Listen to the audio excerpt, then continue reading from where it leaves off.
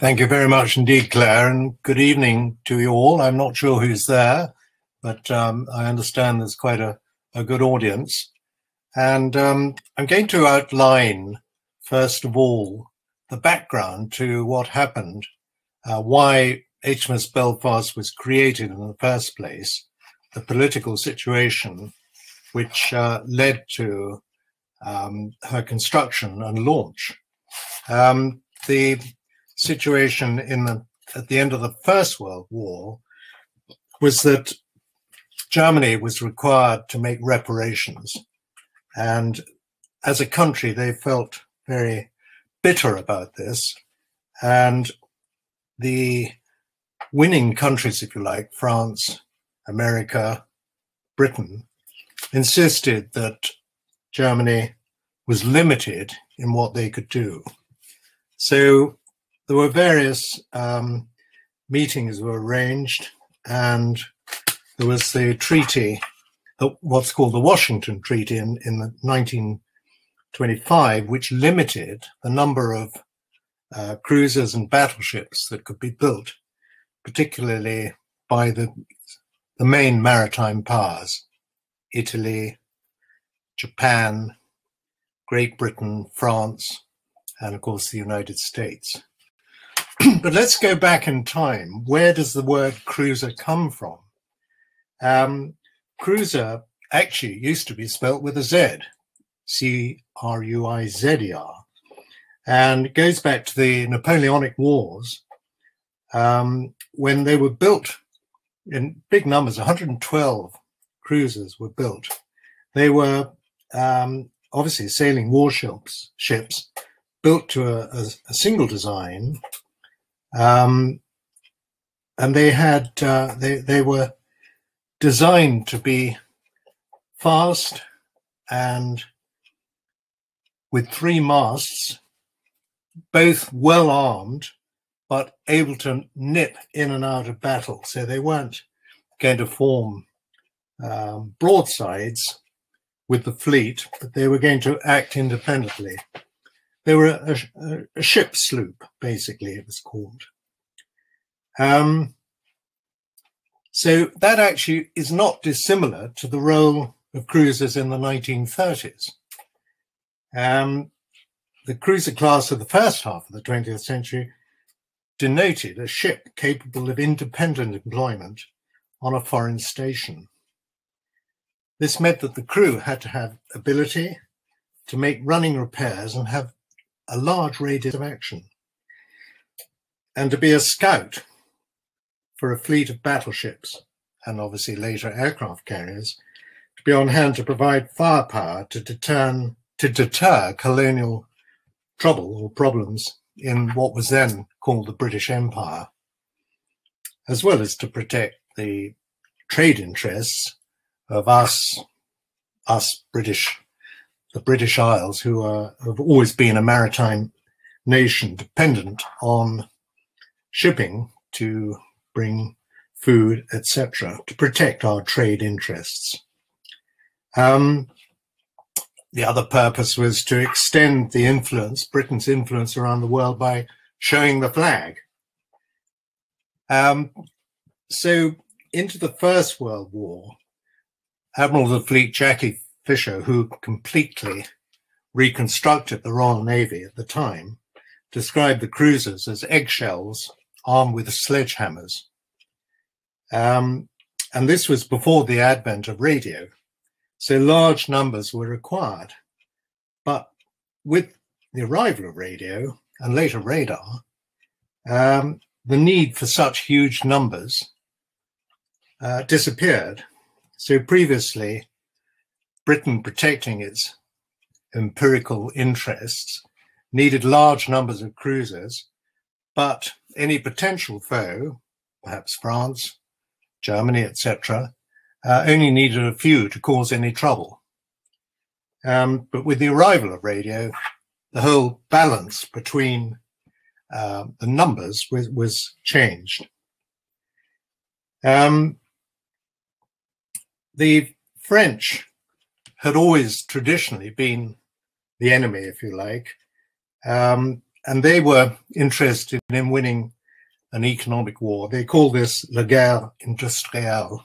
Forgive my pronunciation. My wife is French Canadian. She will correct me. And the French thought that that could make Britain bankrupt. But as I said before, radio changed all that. So here we have Her Majesty's ship Belfast, pennant number C Charlie 35. And the badge that was chosen was the seahorse. And it was Commander Ferguson who was the first engineer officer when she was launched. And I'll read this out because it's quite nicely written. I recall that the ship was without a crest before the launch. We're talking about 1938. Being the first Belfast ever, job number 1000 in Belfast shipyard, and that, having the skeleton of a seahorse I picked up on the shores of Lake Avernus, this idea of a crest was born, particularly as the seahorse appears also in the crest of the city of Belfast. My drawing was passed from the Admiralty to the College of Heralds, who arranged the red gorged crown for the seahorse and presumably had it redrawn. I had a letter back from the Admiralty informing me that the design was accepted with this minor modification. And on Trafalgar Day 1971, when, of course, Belfast was then a private museum ship in the ownership of the Imperial War Museum, I had the seahorse with me and gave it to the Admiral. That would be Giles Morgan. So I hope I've given you an idea of the background of why these cruisers were built. And there she is today, HMS Belfast by Tower Bridge in London, where under normal times, not this year and last year with COVID, she gets more than 250,000 visitors a year. And you can see her in her camouflage paint, which was used during World War II to disrupt any visual sighting as far as possible. And on board, if you go and visit her, you'll see the battle honours board. And I'll be going through her career, if you like, which is quite distinguished, covering Arctic convoys, protecting the British and American convoys to Russia, the North Cape battle, which was when Scharnhorst was sunk, much to the annoyance, to say the least, of Hitler. She was the very important D-Day coordination ship and carried out naval gunfire support at Normandy in 1944. And she was very involved with Korea in 1950 to 52. But a little bit more detail on that later. Going back to the raison d'etre for a cruiser, this table, which we don't need to look at in detail, but it just gives you an idea of the number of battleships. And I'll come on to the cruisers later, excuse me, that were being built by the different countries. So you've got Great Britain here, United States. So Great Britain's building King George V, Prince of Wales, and 3 others. These in 1937. The United States, 2 ships were ordered in 1937 and 4 more projected. Japan was building 4 battleships. France, another 3. And we've got Germany laying down 4 of the battleships, the famous ones, Scharnhorst, Neisner, Graf Spee, and I'll remember the 4th one in a minute, and Italy too. So there was something of an arms race going on.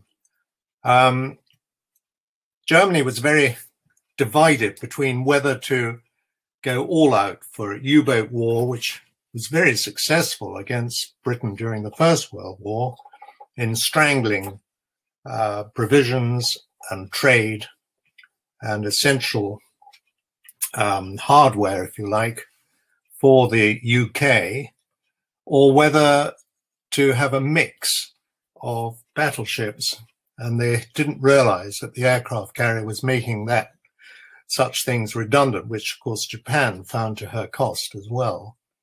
The aircraft carrier was going to be the way forward. And then we can have a quick look at the cruisers. So in 1936, Britain had 3. This didn't seem to want to work. There we are. Got the United States here, just 1. France 1, Italy 1, and Germany actually none at that point. But the ones launched: Great Britain 6, United States 5, Japan 1, France 1, Italy 2, and Germany still none. And then laid down in 1936, Britain obviously saw the need for cruisers. The convoy system should have been reintroduced much more quickly at the start of World War II, but the cruisers were going to be extremely useful in convoy duty and with aircraft carriers. So 5 were laid down, making a total of 14. The United States saw the need for them 12, Japan nearly 4, France 6, Italy 3, and Germany 3. So Germany were concentrating on the U-boats. How was Belfast designed? Well, she was quite big, 613 feet overall, 63 feet in the beam, with a displacement of 10,420 tons. The displacement were limited by the Washington Treaty, 1930, I think it was, and then the later London treaties of 1936 to 11,000. The Japanese broke those, and the Germans too. But a draft of 17 foot, it's quite big, shaft horsepower, powerful, 80,000, speed 32.5 knots. And I'll show you the range that Belfast could steam with oil consumption. Her armament was 12 of the 6-inch triple turrets. That was 2 mounted forward, 2 mounted aft, and they had a pretty formidable rate of fire. Each barrel could last 1,100 rounds, but would fire a projectile to London Airport, actually, from where she is moored now in the River Thames, just under 25,000 yards, so 12 miles. And the rate of fire could be 8 to 10 missiles from each of the 12 turrets, so pretty formidable. She had the 4-inch high-angle anti-aircraft twin mountings, and they could pump out at 80-degree elevation, up to a height of 30,000 feet. Again, pretty powerful. And then she had what were known as the 2-pounders, the Chicago piano pom-poms. She had 16 of those. And then she had some depth charges and torpedoes as well. So reasonably formidable. She was launched the same year as HMS Edinburgh, but she was one of 12. She was the more advanced. The previous 10 were the Southampton class, who weren't quite as formidable. She had 4 Admiralty 3-drum boilers, 2 side by side, 1 amidships and 1 further aft, and her main engines were the 4 of the Parsons geared turbines, made appropriately enough by Harland and Wolff in Northern Ireland. Evaporators for fresh water, auxiliary machinery, of course, generators, diesel generators, air compressors. And I've explained her main armament. It was switched by the Admiralty. Originally, they were going to go for 4 guns in each mounting, and then they changed it to 3 because of the top weight. And it was the main battery gun used by RM cruisers from 1930 through World War II. We've covered the secondary armament. We can move on to the next slide. And there we are, the launch day. This was 17th of March, 1938, St. Patrick's Day, appropriately. And she was launched by Neville Chamberlain's wife, with the traditional words, of course, "God bless her and all who sail in her." Cheering crowds and very proud workforce in Northern Ireland and in Belfast who built HMS Belfast. And there you see them cheering. She had some very distinguished captains. Captain Scott was the first one. And Scott was captain when Belfast captured Cap North. I'll explain more of that in a minute. And also hit a mine, which changed her life for the next 2 years or so. And she was quite badly damaged, and I'll show you a slide of the damage, by a German magnetic mine quite soon after the war started in September. This was in November.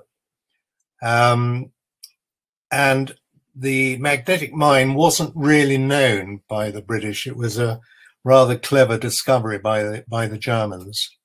And they laid mines in the North Sea where sweeps would be done to check that the big battleships weren't escaping from Wilhelmshaven or wherever in Germany. Captain Parham was the captain when she was involved in the sinking of the Scharnhorst. There we are, I'll underline him. He went on to become 4th Sea Lord, in fact, eventually. And in fact, nearly all these captains achieved a measure of success. The one I'll particularly come on to is Captain Morgan Giles. And when I wrote the book, I was helped hugely by his daughters, in particular Ali Bolitho, who lives in Cornwall, who allowed me access to a lot of private papers and a private book that then Admiral Sir Morgan Giles had published just for his family to read. So I felt quite privileged. And of course, I don't know if we can get you can see the top of the slide, but this is the flag officers who flew their flag in HMS Belfast. She was an ideal flagship. She had an admiral's quarters as well as captains, and she had a special operations room for the admiral when he was conducting fleet maneuvers. But of course, there was always a slight tension between the captain, whose ship it was, and the admiral, whose fleet it was, and there had to be a balance between the two. But you can probably know some of these names. Rear Admiral Lefanu, for example, was going to be First Sea Lord, but sadly died in 1968. Ooh, I didn't mean to cross him out, sorry. Vice Admiral Varel Beg became one of the Second Sea Lord, I think. I remember him visiting us mere cadets at Dartmouth Training College in 1962, and he seemed a formidable man at the time, but they all went through pretty harrying times in the Second World War. And of course, Vice Admiral Dalrymple Hamilton was captain during the D-Day, but we'll come on to that in a minute.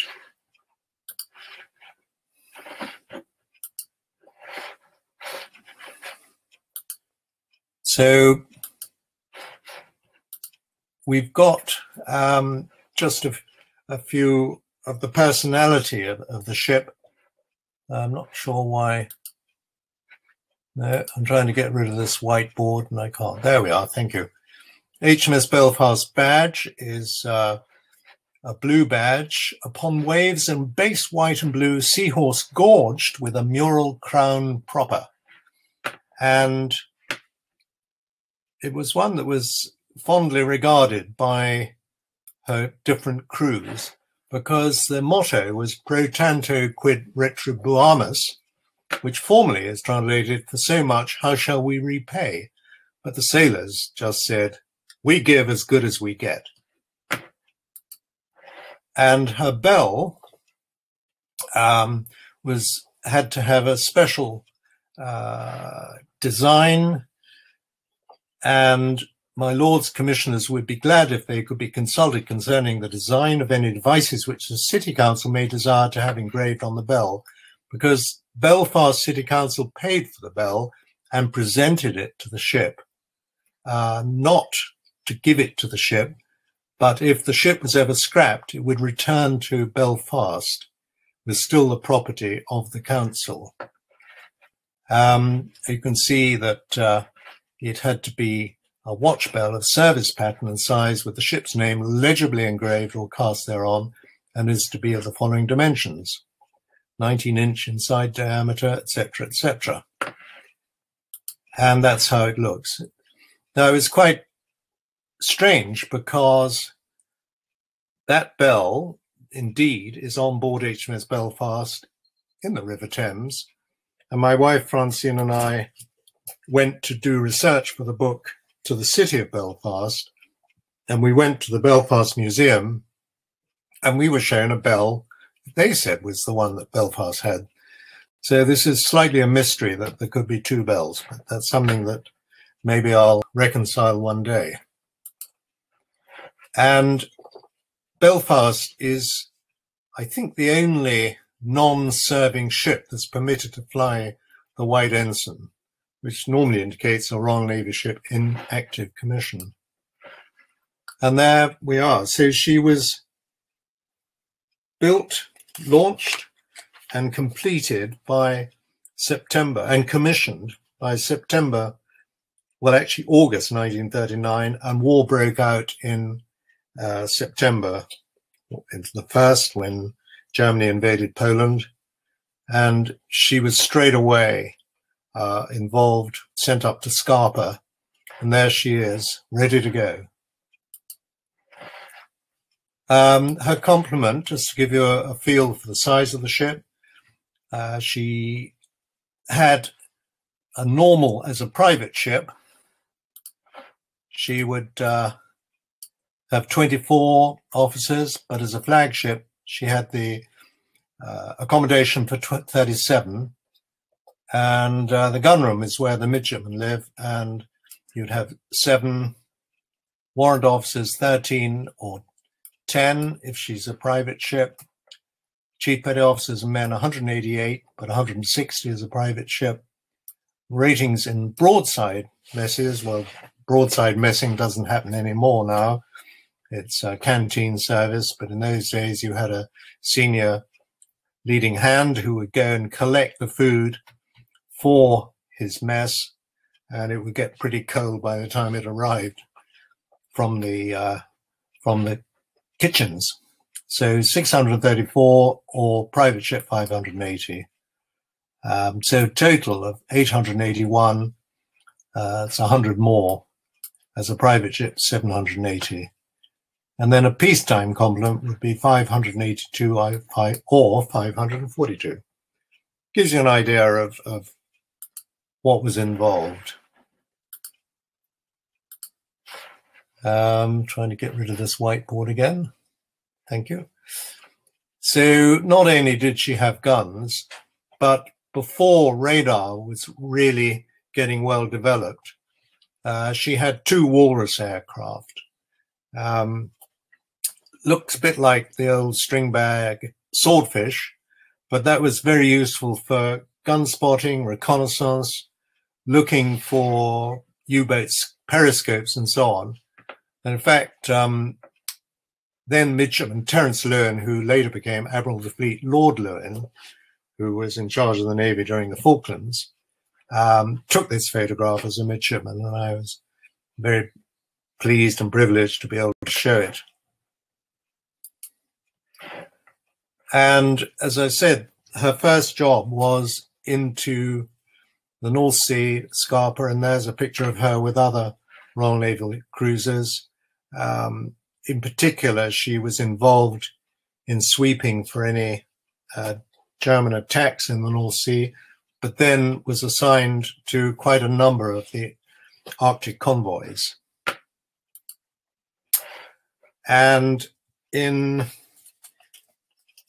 was an unfortunate incident that in November 1939, she struck the German miner I told you about in the Firth of Forth. And this created a buckling along the whole keel of the ship. And it meant that she had to go back to Devonport for major repairs, which took over 2 years. So she was out of commission for 2 years. But she had quite an interesting encounter with, about a month before this, on the 9th of October, with a German merchantman called Cap North Cape, and who claimed to be innocent a month after war was declared. And she claimed that she was just carrying innocent cargo to Germany.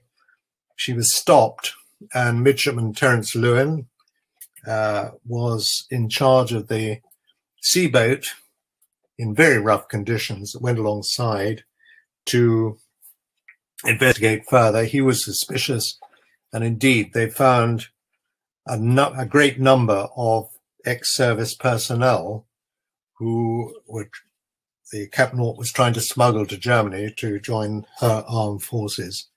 So the Captain North was taken under escort into harbour in Rosyth.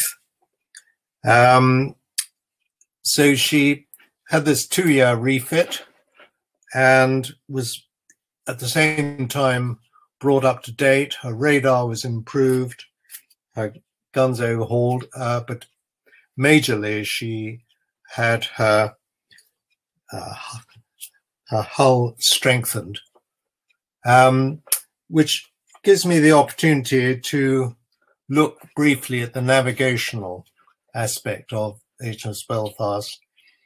The only radar they had really was a little bit later on, 974, which is quite a good navigational radar, but also good for spotting periscopes in the sea. But the main navigational instrument, of course, was the eyeball Mark I, and what was called deduced or dead reckoning. So the old chart capabilities would be very important. She had an echo sounder, and this was in the chart house where they had a direction finding set. She had 2 compasses. One was the standard Admiralty gyro, and one was a standby in the wheelhouse. And she had an ARL plotting table, Admiralty Research Laboratory, they're always known as ARL tables, on the lower bridge. The upper bridge was open until the end of the war, which made it very interesting to sail to Murmansk with the sort of weather that she had to have. And just a little note here, her propellers were outboard turning when proceeding ahead. She had 4 propellers, in fact, which gave her great maneuverability, and she was considered a beautiful ship to sail and navigate. I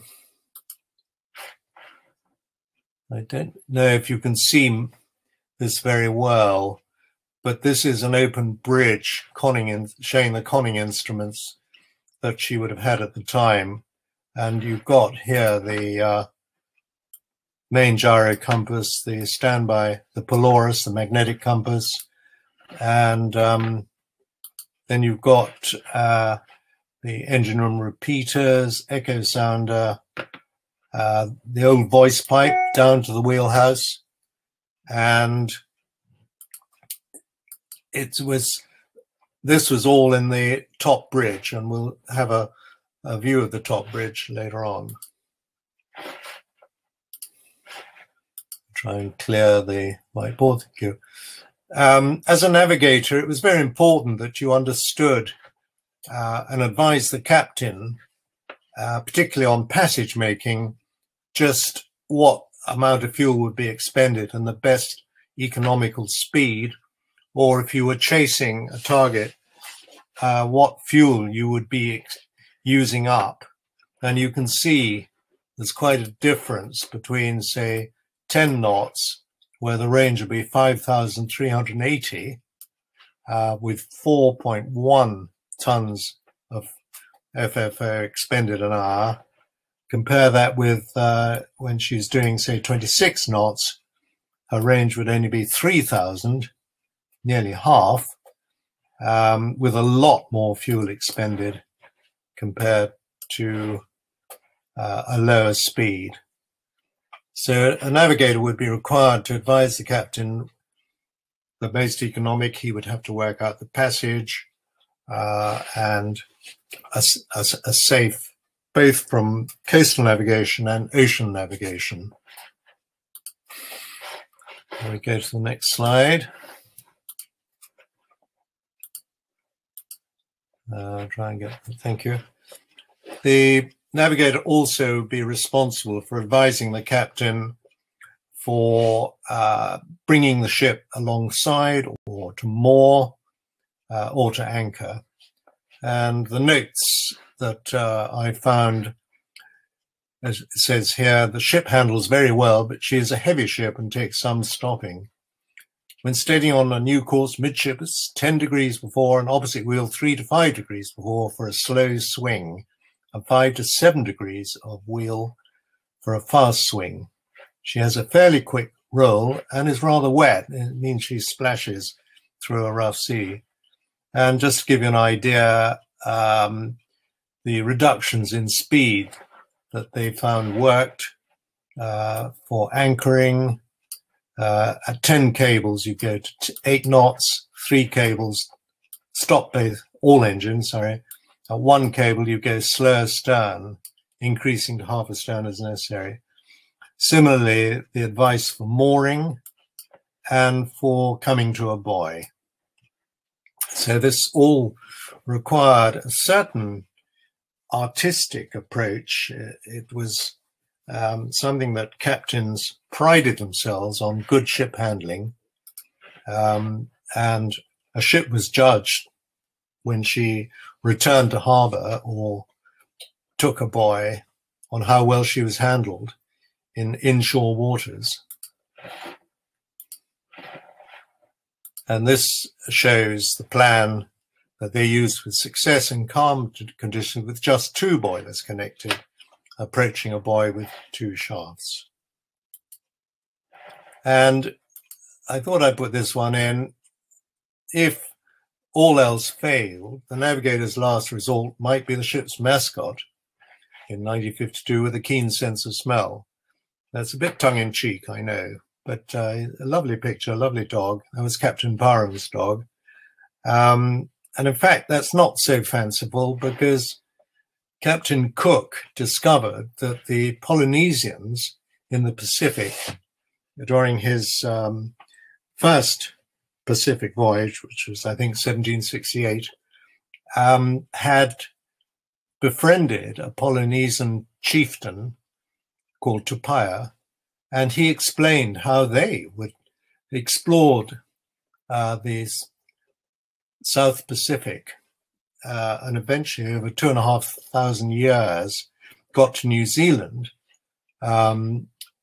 through both dead reckoning and intuition and a natural appreciation. So they would smell the wind. If it was a shore wind, they'd realize that the sea was changing its shape and form. They'd see birds that were shore birds swimming, flying out to sea, all these sort of natural things. They didn't need GPS. And this is, just for your interest, a chart of Polynesia drawn by Captain Cook with the Polynesian chief Tupaia in 1764. Sorry, I got the date wrong earlier. And it's, in terms of distance and juxtaposition, is actually remarkably accurate, showing the Polynesian islands as they, the Polynesians, understood it. But what we had was the Admiralty Chart of the 1940s. And this is something that I was very familiar with when I did a bit of navigating. Of course, now they've changed their design yet again and are GPS friendly, if you like. So I went through the key events of Belfast's role in World War II. We've mentioned the Cap Naught and how she was then damaged by a mine. And it wasn't until 1942 that she got back into action with the Arctic convoys. The famous date, just after Christmas in 1943, she sank the Scharnhorst, and then she was involved with the D-Day landings, then went to Sunderland for a refit to make her fit for Far East service in the tropics, because it was known then, or it was thought it was known, that Japan would have to be fought island by island and into the mainland, possibly for 2 or 3 years. And the atomic bomb wasn't foreseen except by a very few people who knew about the secret. So the idea was that she would join a powerful fleet with the Americans in Japan, ready to invade Japan, and that wasn't necessary.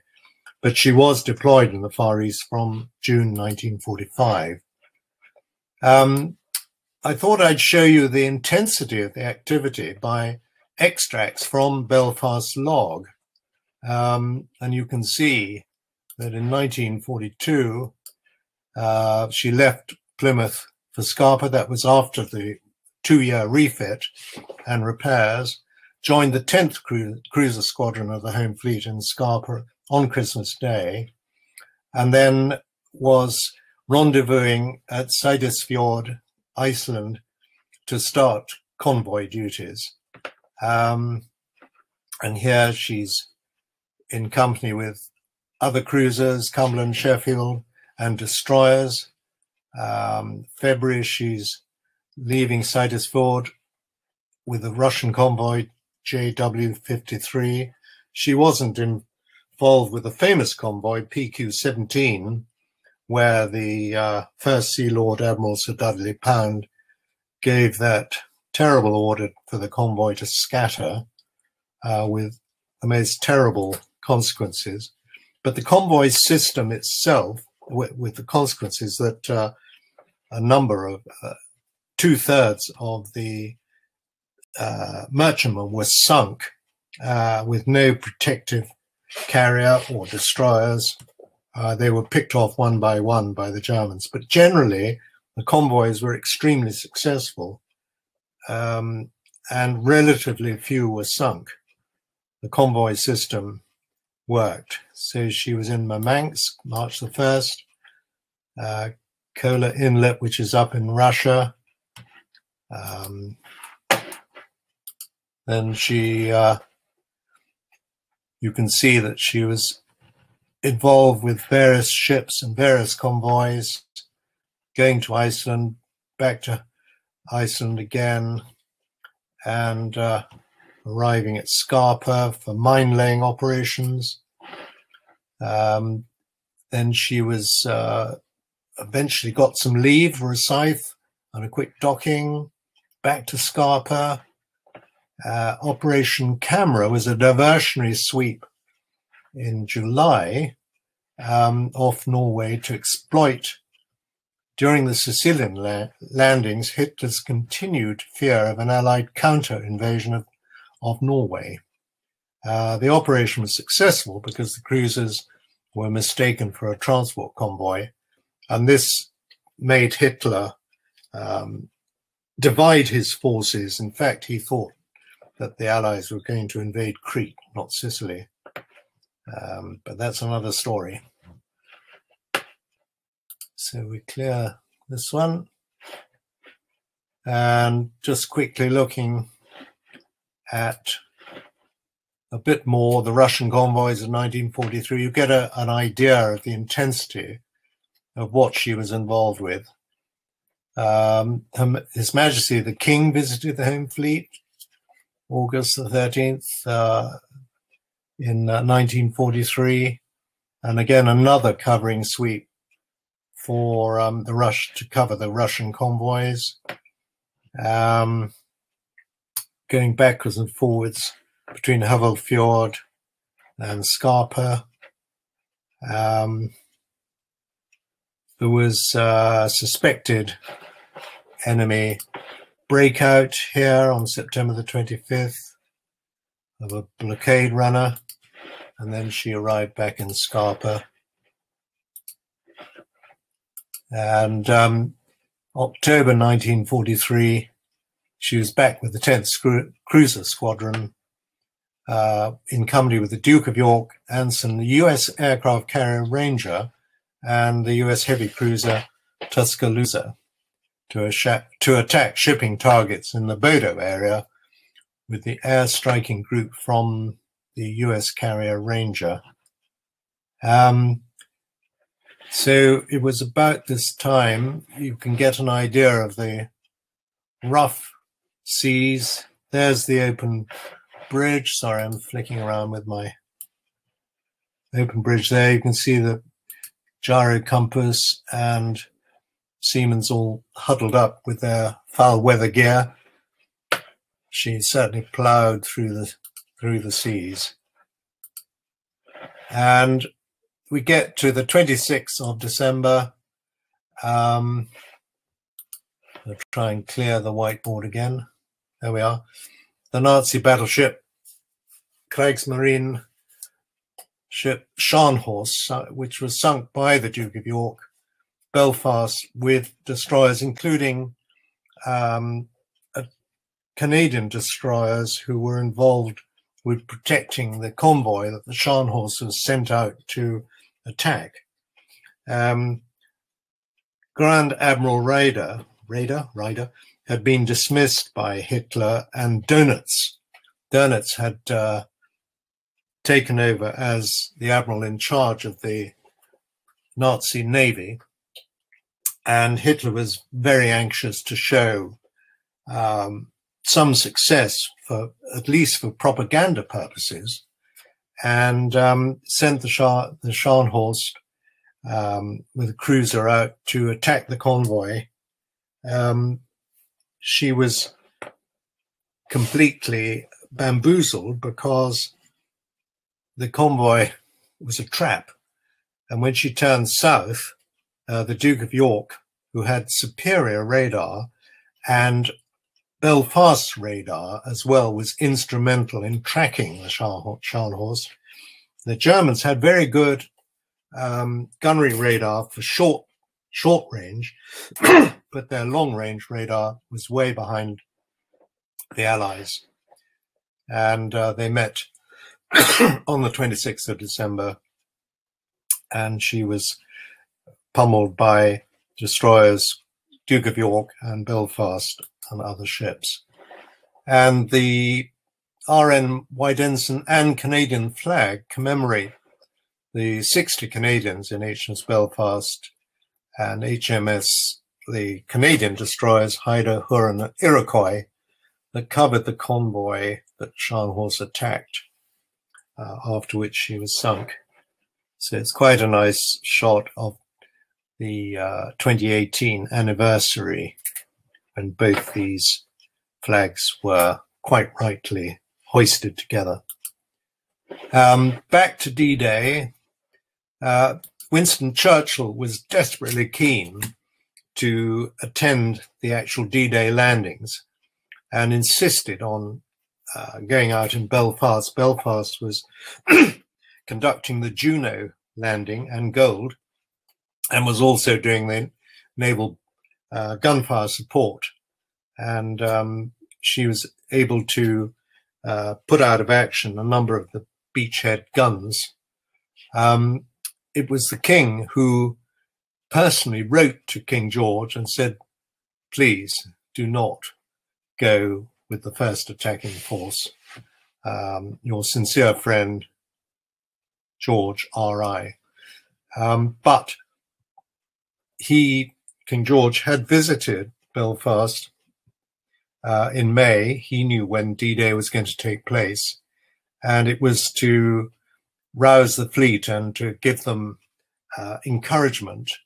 And the Belfast steamed up and down the moored lines of ships at Scapa.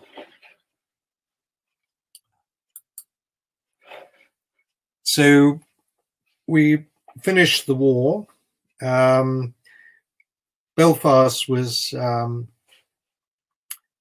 as you saw earlier, was sent out to the Far East, thinking that there would be a long Japanese war. It didn't happen, but she stayed out in the Far East and was instrumental in helping to reintroduce the prisoners of war that they discovered in Shanghai, British prisoners of war and Dutch and many Europeans who had to be reintegrated into normal life.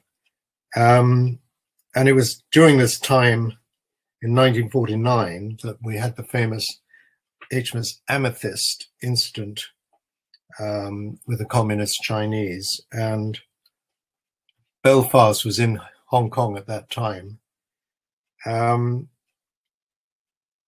The Korean War broke out in June 1950, and here's a shot of Belfast with the mountains of North Korea behind.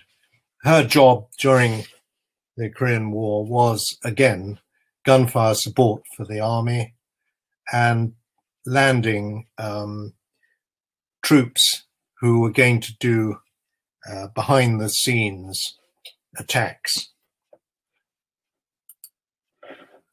And you can see the guns themselves in action here. This is courtesy of Admiral Fleet Lord Lewin's personal photographs, but that's what she was. She was a gunship. And then a nice shot of Belfast returning after service in Korea, coming back at speed, coming back to Portsmouth. And this was the end of the Korean War. She then went into reserve in 1952 in Devonport until 1956, when she underwent an extensive refit until 1959, and then she was recommissioned under Captain Morgan Giles. But here's a shot of her when she went back to the Far East. This is the dry dock in Singapore, which I can remember. I think it's been filled in now. But the dry docks in Singapore Naval Base had to be big enough to take a battleship. And you can see there's quite a lot of room. And they had an exercise with the Royal Australian Navy in the Coral Sea. And they were at sea for some time, and you can see, I hope this brings a smile to your face. There was an opportunity to grow beards, and this cartoon appeared in the ship's magazine at that time. Who are you? And then this was a shot of Belfast in Sydney under the famous Sydney Harbour Bridge with Captain Morgan Giles.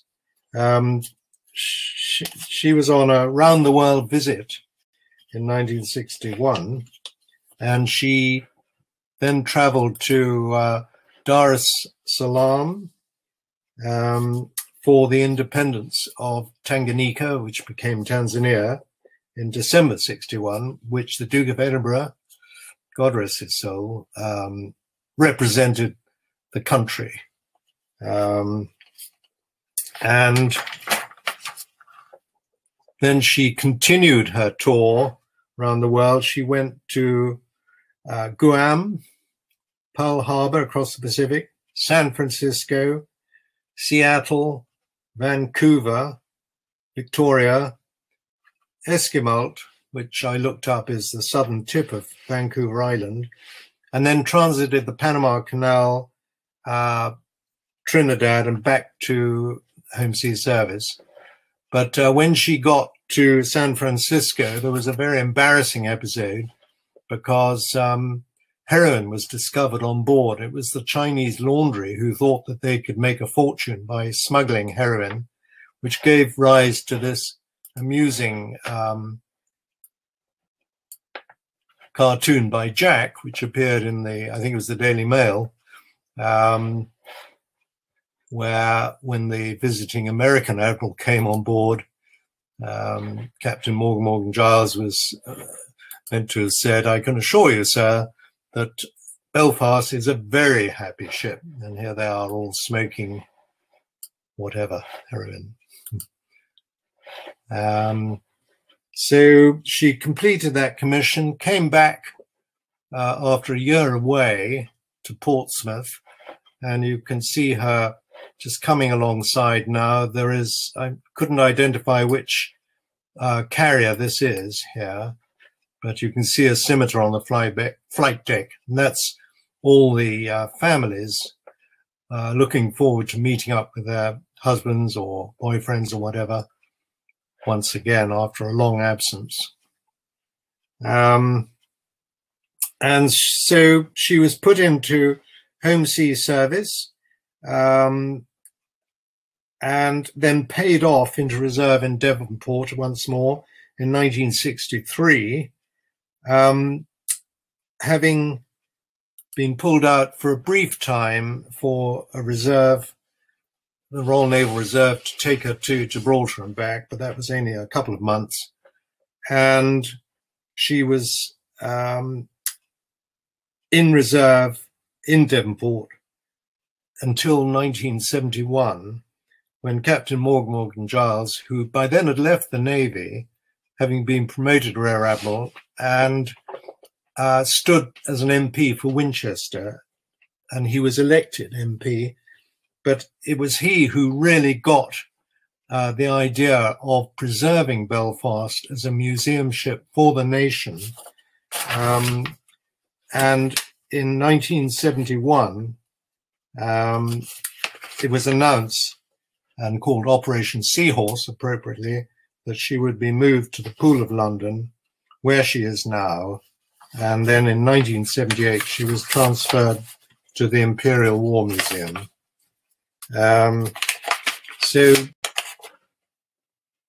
this is a shot of her receiving a new mast, which the Russian Federation of Companies had funded to the tune of £1 million, because they regard Belfast with great affection because she did so much to protect her, to protect their convoys. And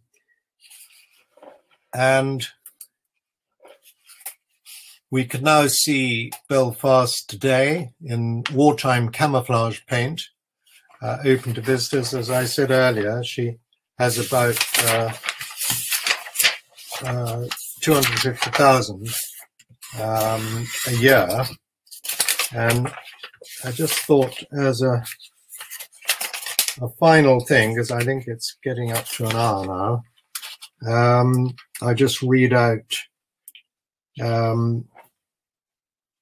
a little tribute. She serves to remind us all of the debt we owe to the Royal Navy in protecting this island nation, and that we depend on trade and food from throughout the world, with some 95% coming by sea.